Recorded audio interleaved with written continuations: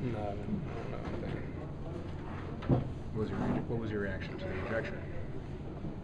Nothing, just asked him a couple questions, that was it. How unwarranted do you think it is? All the guys talked about to call it second technical on him was maybe unwarranted. You agree with that? That's what he made. He made the call. Whether I agree or not is kind of irrelevant, really. It happened. What do you think was the biggest problem for you guys today? I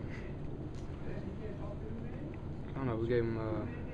Well, the biggest problem personally was James Jones.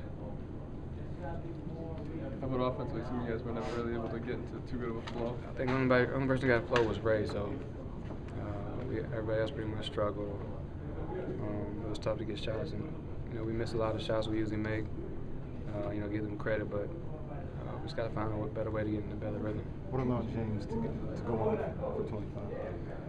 I mean, it was big for him. He single-handedly probably won the game. Offensively, every time he made a run or anything, he either got fouled or made shots, or he made shots. Rajon, how frustrating was it to pick up that third foul so early in the second quarter? I mean, it was frustrating, especially you think you can help your team. And, they did a great job. D-West came in and did a great job. We made a run at it again in the second quarter, but then again, they made that run as well. So it was frustrating to get 3 fouls in the first half. I don't think I had this entire year. So to be in a playoff game one, it was frustrating. Are they a tough team, obviously, to come back against just because they can put up, 6-8 points in like a minute stretch? You guys can get back in and get back in. And then I think we're a team that can put up that many points in the stretch. So I think when we did make our run, we dug a hole for ourselves.